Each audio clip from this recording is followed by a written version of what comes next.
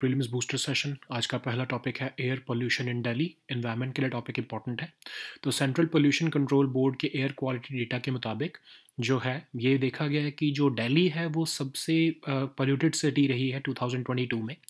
इस रिपोर्ट में कहा गया है कि जो सम of the most polluted cities हैं उन्होंने अपनी PM 2.5 और PM 10 लेवल्स को इंक्रीज तो किया है, आई मीन इम्प्रूव तो किया है, बट स्टिल वो सेंट्रल पोल्यूशन कंट्रोल बोर्ड के जो स्टैंडर्ड्स हैं उसको उससे ज़्यादा ही हैं। ठीक है, तो टॉप 10 जो मोस्ट पॉल्यूटेड सिटीज़ हैं 2022 की वो इंडो गैंजेटिक प्लेन में ही आती हैं, और 9 ऑफ दीज 10 सिटीज़ जो हैं उन्होंने CPCB के जो एनुअल परमिसिबल लिमिट है उसको ब्रीच कर दिया है। अब इसमें सजेशंस क्या दिए गए हैं, उन्होंने कहा एक एयर शेड अप्रोच लाने की ज़रूरत है। एयर शेड अप्रोच में क्या होता है कि अभी हम समझ लो दिल्ली के एयर पोल्यूशन को हम सेपरेटली डील कर रहे हैं, पंजाब के एयर पोल्यूशन को सेपरेटली डील कर रहे हैं, हरियाणा में एयर पोल्यूशन को सेपरेटली डील कर रहे हैं। तो इंस्टेड ऑफ दैट हम एक पूरा एयर शेड बनाएं। हम क्या सोचें कि जो इंडो गैंजेटिक प्लेन में जो भी पोल्यूशन है उसको हमको ट्रैप करना है किसी तरह से एक कॉमन ज्योग्राफिक एरिया में, और सबको इकट्ठे मिलकर काम करना है। तो उत्तर प्रदेश ऐसी स्टेट बनी है इंडिया में जिसने एयर शेड अप्रोच को जो है वो अडॉप्ट किया है, और सारे अपने जो जो इंडो गैंजेटिक प्लेन्स के डिस्ट्रिक्ट हैं उन सबको वो इकट्ठे करके पॉल्यूशन को एज अ सिंगल एंटिटी देखकर उसको डील कर रहे हैं। ठीक है, तो और हमारे लिए ये भी इंपॉर्टेंट है कि जहाँ से सोर्स आ रहा है पॉल्यूशन का उसको उस पर चेक लगाना ज़रूरी है। तो बहुत ज़रूरी है कि हमें जो है फाइनर सोर्सेज ऑफ पॉल्यूटेंट्स को भी रिड्यूस करना है। ठीक है, तो ये सजेशंस इस रिपोर्ट में दिए गए हैं। तो नेशनल क्लीन एयर प्रोग्राम क्या है, 2019 में इसको लॉन्च किया गया था। Long term time bound national level strategy देता है कि कैसे एयर पोल्यूशन प्रॉब्लम को टैकल करना है। 20 से 30% की रिडक्शन करनी है पर्टिकुलेट मैटर कंसनट्रेशन में बाय 2024, और उसको 2017 का जो है वो बेस ईयर लिया जाएगा। अब इसमें जो नॉन अटेनमेंट सिटीज़ वो हैं जो कि national ambient air quality standards को अचीव करने में पीछे रह गई हैं ओवर 5 ईयर्स। ठीक है, अब मिनिस्ट्री ऑफ एनवायरनमेंट जो है वो नेशनल क्लीन एयर प्रोग्राम को जो है वो मॉनिटर करती है और उसको इम्प्लीमेंट करती है। अब जो आपका सेंट्रल पोल्यूशन कंट्रोल बोर्ड है ये एक स्टैट्यूटरी ऑर्गेनाइजेशन है मिनिस्ट्री ऑफ एनवायरनमेंट के अंडर में। 1974 में इसको water prevention and control of pollution act के अंदर बनाया गया था, लेकिन बाद में air prevention and control of pollution act की जिम्मेदारी भी इसको दे दी गई। फिर इन्वायरमेंट प्रोटेक्शन एक्ट जो है उससे रिलेटेड भी जो टेक्निकल सर्विस है वो मिनिस्ट्री ऑफ इन्वायरमेंट को देने का काम सेंट्रल पोल्यूशन कंट्रोल बोर्ड करता है। इसके पास ये भी पावर है कि कोई फाइन लगाना या किसी यूनिट को शट डाउन कर देना अगर इन्वायरमेंट प्रोटेक्शन एक्ट की वायलेशन हो रही है, तो ये CPCB कर सकता है। नेक्स्ट हम टॉपिक देखते हैं भीम UPI इकोनॉमी के लिए इंपॉर्टेंट है। यूनियन कैबिनेट ने जो है वो एक इंसेंटिव स्कीम को मंजूरी दे दी है जिसमें रुपे डेबिट कार्ड का यूज़ करने पर या भीम UPI ट्रांजैक्शंस करने पर कुछ इंसेंटिव जो है वो दिए जाएंगे। ठीक है, सो अब जो है रुपे डेबिट कार्ड्स या low value Bhim UPI transactions जो आपके होंगी उसके लिए 2600 करोड़ रुपए की फाइनेंशियल इंसेंटिव जो है लोगों को दिए जाएंगे। ठीक है, अब ये भीम UPI है क्या? Bharat interface for money national payments corporation of India ने इसको डेवलप किया है। 2016 से ये ऑफकोर्स लॉन्च किया गया था।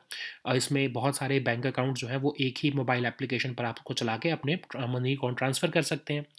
National payments corporation of India क्या है? एक RBI का इनिशिएटिव है इंडियन बैंक्स एसोसिएशन के साथ। इसको नॉट फॉर प्रॉफिट और कंपनी की तरह रजिस्टर किया गया है। करंटली इसमें लगभग 56 मेंबर बैंक्स जो है वो आपके शामिल हैं और वो national payments corporation of India को चलाने में RBI के साथ काम करते हैं। नेक्स्ट हम टॉपिक देखते हैं section 6A of citizenship act of 1955। Governance के लिए टॉपिक इंपॉर्टेंट है। तो एक constitution bench chief justice of India द्वारा हेडेड कह रहे हैं कि एक प्रीलिमिनरी डिटर्मिनेशन की जाएगी कि क्या सेक्शन 6A जो है सिटीजनशिप एक्ट का वो कॉन्स्टिट्यूशनली वैलिड है या नहीं है। सेक्शन 6A जो है आपके 1955 के सिटीजनशिप एक्ट में वो असम अकॉर्ड साइन होने के बाद डाला गया था। ठीक है, असम अकॉर्ड आपको याद होगा, सेंट्रल गवर्नमेंट, असम गवर्नमेंट और ऑल असम स्टूडेंट्स यूनियन के बीच में ट्राई पार्टेड एग्रीमेंट साइन हुआ था और 1985 में इसको साइन किया गया था। तो ये सेक्शन 6A है क्या? अब इसमें प्रोविजन डाला गया है सिटीजनशिप एक्ट के अंदर कि जो लोग असम में जनवरी 1 1966 से लेके 25 मार्च 1971 के बीच में आए हैं, मतलब लगभग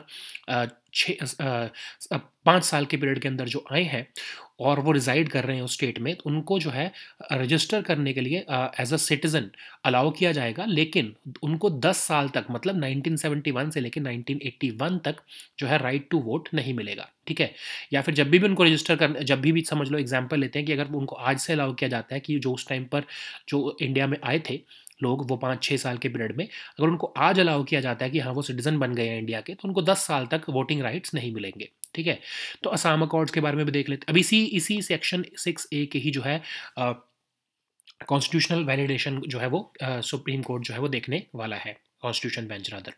तो असम अकॉर्ड है क्या? अब आपको पता होगा कि असम अकॉर्ड जो है, असम एजिटेशन चल रहा था 1985 में, तो जो है उसमें डिमांड रखी गई थी कि जो भी फॉरेनर्स 1951 से 1961 के बीच में असम में आए हैं उनको फुल सिटीजनशिप दी जाए, इंक्लूडिंग राइट टू वोट। जो 1961 से लेके 1971 के बीच में आए हैं उनको 10 साल तक वोटिंग राइट्स तो ना दिए जाएं, लेकिन बाकी सिटीजनशिप के जो है राइट्स उनको दे दिए जाएं। ठीक है, लेकिन ऑफ कोर्स 1966 से 1971 का पीरियड जो है वो एग्री किया गया और सेक्शन 6A में जो है उसको डाला गया अंडर सिटीजनशिप एक्ट। ठीक है, सो इकोनॉमिक डेवलपमेंट का पैकेज भी दिया गया उसके बाद असम को। ये आपके असम अकॉर्ड है। नेक्स्ट हम टॉपिक देखते हैं, stalemate between Andhra Pradesh and Telangana. Governance के लिए ही टॉपिक इंपॉर्टेंट है, पॉलिटी के लिए भी इंपॉर्टेंट है। तो सुप्रीम कोर्ट ने रिस्पांस मांगा है सेंट्रल गवर्नमेंट से, क्योंकि आंध्र प्रदेश गवर्नमेंट ने एक पटिशन फाइल की है कि आंध्र प्रदेश में और तेलंगाना में जो असेट्स की जो डिस्ट्रीब्यूशन होनी है वो फेयर, इक्विटेबल और जल्दी से जल्दी होनी चाहिए। अब ये इशू है क्या? आपको याद होगा फरवरी 2014 में आंध्र प्रदेश रीऑर्गेनाइजेशन बिल जो है वो पास किया गया था पार्लियामेंट द्वारा, और आंध्र प्रदेश को बाइफरकेट करके तेलंगाना बनाया गया था। अब दोनों की दोनों स्टेट जो है अपने हिसाब से असेट्स की डिस्ट्रीब्यूशन की जो है इंटरप्रिटेशन सोचती हैं। तो लगभग ऐसे 245 इंस्टीट्यूशंस हैं, कोई ना कोई डिपार्टमेंट हो सकता है, कोई भी ऐसी जो है कोई इंस्टीट्यूशन हो सकता है जो पहले आंध्र प्रदेश में था लेकिन वो अब जो है तेलंगाना में आ गया है, तो उसकी डिस्ट्रीब्यूशन करनी ज़रूरी है। तो ऐसे लगभग 1.42 लाख करोड़ के टोटल फिक्स्ड असेट्स हैं जिनकी डिस्ट्रीब्यूशन आंध्र प्रदेश और तेलंगाना में करनी अभी तक बाकी है। इसके लिए बहुत सी मीटिंग्स की जा चुकी हैं। अब जो है आंध्र प्रदेश गवर्नमेंट ने सुप्रीम कोर्ट को अप्रोच किया है। तो आंध्र प्रदेश गवर्नमेंट का क्लेम क्या है? आंध्र प्रदेश गवर्नमेंट कहती है कि जो रिटायर्ड ब्यूरोक्रेट शीला भिड़ा जी की कमेटी थी, एक्सपर्ट कमेटी, जो कि रिकमेंडेशन जिन्होंने दी थी, और उन्होंने कहा था कि बाइफरकेशन जो है वो 89 आउट ऑफ 91 शेड्यूल 9 इंस्टीट्यूशन जो इस एक्ट में बाइफरकेशन का जो एक्ट था उसमें से शेड्यूल 9 के जो आपके इंस्टीट्यूशन है उसमें से 89 की जो है बाइफरकेशन होनी चाहिए। लेकिन तेलंगाना गवर्नमेंट जो है अभी तक उसको एक्सेप्ट नहीं कर रही है, उस रिकमेंडेशंस को, उसके ऊपर काम नहीं कर रही है। तो होम मिनिस्ट्री जो है उससे भी पूछा गया, यूनियन होम मिनिस्ट्री ने क्लैरिटी दी कि हेडक्वार्टर असेट्स जो होते हैं उसको आप कैसे डिवाइड करोगे? उसको आप डिवाइड समझ लो, कोई भी तो एक स्टेट को आप बीच में से तोड़ते हो, उसको मतलब बाइफरकेट करते हो, तो जो असेट जिस स्टेट में आ गया उसकी लोकेशन के बेसिस पर उस हेडक्वार्टर असेट को जो है वो उस पर्टिकुलर स्टेट को दिया जाएगा। ठीक है, अब समझ लो आंध्र प्रदेश के वो वाले एरिया में जहाँ पर तेलंगाना बन गया है, और अगर वहाँ पर कोई हेडक्वार्टर लोकेटेड है तो ऑफ कोर्स वो एरिया जो है वो तेलंगाना को दे दिया जाएगा। ये होम मिनिस्ट्री का कहना है। अब तेलंगाना क्या कह रहा है? तेलंगाना गवर्नमेंट कह रही है कि एक्सपर्ट की कमेटी की जो रिकमेंडेशंस हैं वो तेलंगाना के इंटरेस्ट में नहीं है, इसीलिए, और कोई भी क्लियर डेफिनेशन नहीं दी गई है उस एक्सपर्ट कमेटी द्वारा under section 53 of reorganisation act. इसीलिए वो कह रहे हैं कि जो असेट्स इवन आंध्र प्रदेश में भी लोकेटेड है उसको भी आप जो है on the basis of population divide करो। ऐसा नहीं है कि लोकेशन के बेसिस पर ही जो है आंध्र प्रदेश में जो आपके जो है आंध्र प्रदेश का जैसे भवन जो है न्यू दिल्ली में, उसको आप जो है सिर्फ आंध्र प्रदेश को नहीं दे सकते, क्योंकि उसके बाद डिवीजन हो चुका है, तो उसको भी जो है स्टेट्स को on the basis of population उसको डिवाइड करना चाहिए। अब इसमें सेंट्रल गवर्नमेंट का क्या रोल है? अब आपको पता है कि डिस्प्यूट रेजोल्यूशन जो है अगर दो स्टेट्स में होता है तो सेंट्रल गवर्नमेंट बीच में फैसिलिटेटर बनती है, और जब ज़रूरत पड़ती है तो इंटरवेन करके उस डिस्प्यूट को जो है वो ख़त्म करने की कोशिश करती है।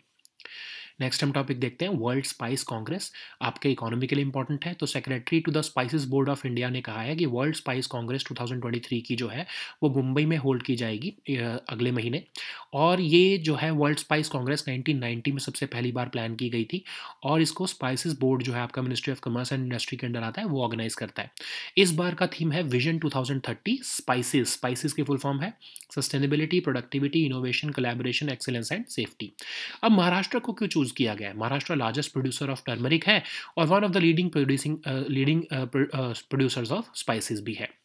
सो अब ये स्पाइस बोर्ड ऑफ इंडिया के बारे में भी देखते हैं हम। स्पाइस बोर्ड ऑफ इंडिया को 26 फरवरी को कॉन्स्टिट्यूट किया गया under spices board act of 1986, और ये आपकी ministry of commerce and industry के अंडर फंक्शन करता है, और ये आपके जो 52 शेड्यूल स्पाइसेस हैं उनकी डेवलपमेंट के लिए और उनके एक्सपोर्ट प्रमोशन के लिए काम करता है। नेक्स्ट हम टॉपिक देखते हैं ब्लैक बक, एनवायरनमेंट के लिए टॉपिक इंपॉर्टेंट है। तो इंडियन इंस्टीट्यूट ऑफ साइंस ने जो है एक स्टडी की है और उसमें देखा है कि जो ब्लैक बक की पॉपुलेशन है उसको नदर्न और सदर्न क्लस्टर्स में बांटा जा सकता है। और उन्होंने ये भी देखा है कि जो मेल ब्लैक बक है वो जो है डिस्पर्स करते हैं अपनी पॉपुलेशन को, मतलब मूव करते रहते हैं। इंस्टेड ऑफ दैट जो फीमेल है वो मोस्टली अपनी नेटिव पॉपुलेशन रेंजेस में ही स्टे करती है। ठीक है, तो ये एक तरह से आप जो है ये डेटा जो है हमको देखने को पता लग रहा है कि जो है ब्लैक बक किस तरह से जो है अपने क्लस्टर्स में मूव करता है। तो ब्लैक बक है क्या? इंडिया और नेपाल में पाया जाता है, एंटेलोप स्पीशीज है, और ये राजस्थान, गुजरात, मध्य प्रदेश, तमिलनाडु, उड़ीसा और अदर एरियाज में पाया जाता है। अगर हम इसकी प्रोटेक्शन स्टेटस देखें तो IUCN इसका रेड लिस्ट का स्टेटस लीस्ट कंसर्न है। मेल्स में जो है कॉक स्क्रू शेप्ड हॉर्न्स होते हैं और black to dark brown quotes होते हैं। फीमेल्स में फॉन कलर्ड जो है वो कोट्स होते हैं। ठीक है, सो नाउ नेक्स्ट हम टॉपिक को देखते हैं वी शोराड मिसाइल। ये आपके सिक्योरिटी के लिए इंपॉर्टेंट है। तो रिसेंटली डिफेंस एक्विजिशन काउंसिल जो डिफेंस मिनिस्टर हेड करते हैं उन्होंने एक्सेप्टेंस ऑफ नेसेसिटी दे दिया है very short range air defence system या फिर वी शोराड मिसाइल सिस्टम के लिए। ये एक man portable air defence system है जिसमें सरफेस टू एयर मिसाइल्स होते हैं। मैक्सिमम रेंज इनकी 8 किलोमीटर्स होती है और ये 4.5 किलोमीटर के ऑल्टीट्यूड पे जो है वो फायर कर सकते हैं। बनाया किसने है इसको? DRDO ने ऑफ कोर्स। अब हम देखते हैं डिफेंस एक्विजिशन काउंसिल। ये आपके डिफेंस मिनिस्टर के अंडर काम करती है। जो आपके GOM था, पोस्ट कारगिल वॉर की जो कमेटी थी 2001 में, उसके रिकमेंडेशंस पर डिफेंस एक्विजिशन काउंसिल को बनाया गया। इसमें डिफेंस मिनिस्टर के अलावा जो आपके minister of state for defence होते हैं या जो आपके तीनों फोर्सेस के जो चीफ होते हैं वो भी इसके मेंबर्स होते हैं। ठीक है, even including coast guard, Indian coast guard के भी जो है जो चीफ होते हैं वो भी इसके मेंबर होते हैं। तो जो भी जो है अगर कोई एक्विजिशन करनी है डिफेंस से रिलेटेड, उसको अप्रूवल का काम डिफेंस एक्विजिशन काउंसिल से ही होता है। नेक्स्ट हम टॉपिक देखते हैं पृथ्वी 2 मिसाइल। सिक्योरिटी के लिए ही टॉपिक इंपॉर्टेंट है। तो रिसेंटली DRDO ने पृथ्वी 2 missile integrated test range Chandipur से जो है लॉन्च किया है। सरफेस टू सरफेस मिसाइल है, न्यूक्लियर केपेबल है, 500 से 1000 किलोमीटर का वॉरहेड लेके जा सकता है। लिक्विड प्रोपल्शन 12 इंजन से पावर्ड है और इसकी स्ट्राइक रेंज लगभग 350 किलोमीटर है। इसमें एडवांस्ड इनर्शियल गाइडेंस सिस्टम लगा हुआ है, उसकी वजह से ये इसकी जो मैन्यूवरेबिलिटी है वो बहुत अच्छी हो जाती है। 2003 में इसको इंडक्ट किया गया था और गवर्नमेंट ऑफ इंडिया के integrated guided missile development programme का ये one of the first missiles है। ठीक है, so now let us see all these topics in English. So the first topic is air pollution in Delhi. So this topic is important for your environment section, of course. So analysis has been made by Central Pollution Control Board air quality data, and it has found that as per the National Clean Air Program and the data provided by it, the Delhi has earned the tag of being the most polluted city of India in 2022, based upon PM 2.5 levels, of course. So some of the top polluted non-attainment cities in 2019 have marginally improved their PM 2.5 and PM 10 status, but of course they still are breaching the CPCB's permissible standards. So top 10 most polluted cities of India are from Indo-Gangetic Plain. So remember this particular fact. We're going to discuss about this just in the next section. So 9 out of the 10 cities have breached the CPCB annual permissible limit. So what are the suggestions which have been given by the report? So it has said that an airshed approach must be followed for better air pollution management. Now here comes the role of Indo-Gangetic Plain. So currently what we are focusing here is that we are concerned with just the pollution of Delhi. Okay, so we make actions regarding how to deal with air pollution of Delhi, how to deal with how to shut down the industries when the air pollution goes worst, etc.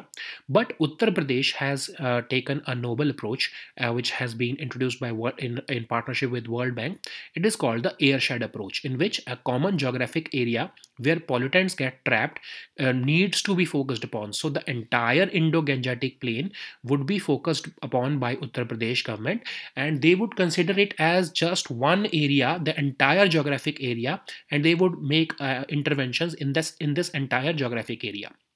So what we need to do now is that instead of focusing just upon Delhi, we need to focus upon Punjab, Haryana, including Pakistan, because that part of Punjab is also part of that geographic plane where the pollution problem gets exacerbated during winters especially. Okay, so we need to focus upon an airshed approach.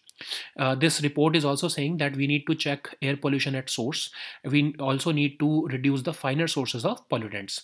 So what is the National Clean Air Program? It was launched in 2019 and it provides a long-term time-bound national level strategy to tackle the air pollution problem. The goal, of course, is to reduce 20 to 30% of particulate matter concentrations by 2024, keeping 2017 as the base year. And those cities who would fall short of attaining the national ambient air quality standards for over 5 years will be considered as the non-attainment cities. So, which is the nodal ministry? Ministry of Environment is the nodal ministry who is controlling the National Clean Air Program, or who is implementing the National Clean Air Program. So what is the CPCB? So it is a statutory organization which is functioning under the Ministry of Environment, and it was established in 1974 under the Water Prevention and Control of Pollution Act of 1974, and it functions under, it is also entrusted with the powers and functions of Air Prevention and Control of Pollution Act of 1981. Later on, it was also allowed to provide technical services to the Ministry of Environment with respect to provisions of Environment Protection Act. Under the same act, it has the powers to impose steep fines or even shut down a unit if it is violating the Environment Protection Act provisions. So the next topic is BHIM UPI. This topic is important for your economy section. So Union Cabinet has recently approved an incentive scheme for promotion of RuPay debit cards and low value BHIM UPI transactions. For that, 2,600 crore rupees have been earmarked, and this money would be given as financial incentives for promoting the point of sales machines and e-commerce transactions by the banks. Okay, so what is BHIM UPI? It's called the Bharat Interface for Money. We all know about UPI based payment interface. It was developed by National Payments Corporation of India in December 2016. It was launched, and it allows real-time fund transfer. UPI of course allows multiple bank accounts into a single mobile application, and it has been developed by NPCI. NPCI is an initiative of RBI and Indian Banks Association. It was registered as a not-for-profit company under the Companies Act of 1956, and it is now this Indian Banks Association now consists of 56 member banks. So the next topic is Section 6A of Citizenship Act of 1955. This topic is important for your governance section. So a constitution bench led by Chief Justice of India has said that they would see the constitutional validity of Section 6A of Citizenship Act of 1955.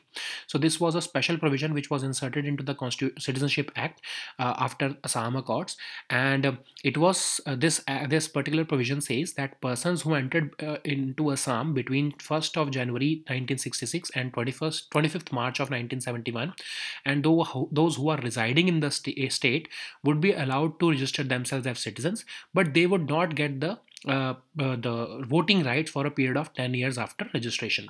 So this is what was one of the demands of Assam Accord. So Assam Accords had certain demands. It included that all foreigners who entered into Assam between 1951 and 1961 were to be given full citizenship, including the right to vote. But those who entered after 1961 and to 1971, they should be given citizenship rights but not voting rights for a period of 10 years. Apart from that, even an economic development package was announced for Assam.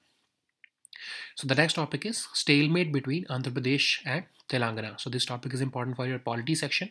So Supreme Court has recently sought a response from Centre on a petition filed by the Andhra Pradesh government, which is seeking fair, equitable and expeditious division of assets between Telangana and Andhra Pradesh. So you know that Andhra Pradesh was bifurcated by the Andhra Pradesh Reorganization Bill of 2014, and both the states have their own interpretation of the provisions of this Reorganization Act. According to this Act provisions, 245 institutions with a total fixed asset value of 1.42 lakh crore are up for division between the two states.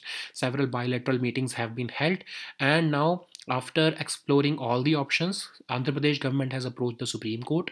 Andhra Pradesh government is alleging that the committee, which was headed by Sheila Bhide ji, uh, uh, the recommendations of that committee needs to be implemented, and the committee has already recommended that bifurcation of 89 out of 91 institutions must be done, and this delay of in division of assets and liabilities is not good. The Home Ministry has said that headquarter assets, let's suppose that there is a particular institution which is located currently in Andhra Pradesh, there is no point of dividing it as per Home Ministry, because as per the location, that particular headquarter asset must be decided in favor of that particular state where it is located. But Telangana is having a different stand. It is saying that expert committee's recommendations are against the interest of Telangana, and though these headquarter assets, which may be located in Andhra Pradesh, but they also need to be divided. Also, these assets which are located outside the state, like Andhra Pradesh Bhavan, which is located in Delhi, should be divided between the states on the basis of population. Okay, which of course the Andhra Pradesh government is not ready to accept. So then, what is the role of the center here? So of course, if in case of any dispute between two or more states, the union government has to intervene. Several meetings of dispute resolution committee have already been held between the union home secretary and the chief secretaries of both states. But of course, the impasse could not be broken. So the next topic is World Spice Congress. This topic is important for your economy section. So Secretary to the Spices Board of India has recently said that World Spice Congress 2023 would be held in Mumbai next month, and it was first planned and conceived in 1990, and it is organized under the leadership of Spices Board, which is under the Ministry of Commerce and Industry. The theme of this World Spice Congress is Vision 2030, that is spices, that is sustainability, productivity, innovation, collaboration, excellence and safety. Why Maharashtra has been chosen? Because it is the largest producer of turmeric in India, and the Spice Board of India is constituted in 1987 under the Spices Board Act of 1986, and it functions under the Ministry of Commerce and Industry. So the next topic is black buck. This topic is important for your environment section.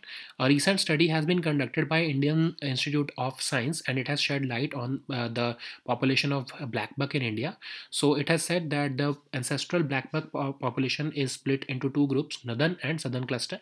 The male black buck remains appears to be dispersed among more than the females. The females generally stay largely within their native population ranges, whereas the male black buck disperses more. Okay, so that's how the population of black buck gets dispersed. And then what is black buck? So of course it is a species of antelope that is native to India and Nepal, and the males have corkscrew shaped horns and black to dark brown coats, whereas the females have fawn colored coats. It is located in it is spread in the states of Rajasthan, Gujarat, Madhya Pradesh, Tamil Nadu, Odisha and other areas throughout peninsular India. And if we'll talk about its protection status, then it is least concerned as per IUCN Red List. So the next topic is V-SHORAD missile. So this topic is important for your security section. So recently, Defense Acquisition Council headed by the Defense Minister of India has accorded acceptance of necessity to very short range air defense system of V-SHORAD missile system. It's a man-portable air defense system, and it consists of surface-to-air missiles which have a maximum range of 8 kilometers, and they can engage targets at an altitude of 4.5 kilometers. They are designed and developed by DRDO's lab in partnership with Indian industries.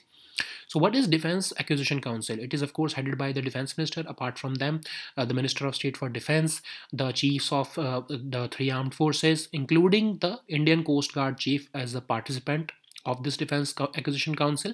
And this was formed after the group of ministers' recommendations in 2000, after the Kargil War Committee report in 2001. Of course, they give approval to all the acquisitions or proposals which are important for the capital assets which are required by the armed forces. So the next topic is Prithvi 2 missile. This topic is important for your security section. Recently, DRDO has carried out the successful test of Prithvi 2 from integrated test range of Chandipur, and this is a surface-to-surface nuclear capable short-range ballistic missile.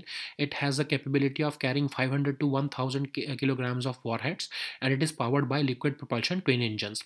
It has a strike range of 350 kilometers, and because of it having an advanced inertial guidance system, it has immense maneuverability, and it was inducted into the Indian Armed Forces in year 2003, and it was one of the first missiles developed under the Government of India's Integrated Guided Missile Development Program, envisioned by none other than APJ Abdul Kalam ji. So these were our topics for today. We'll meet next time with new topics. Until then, goodbye and take care.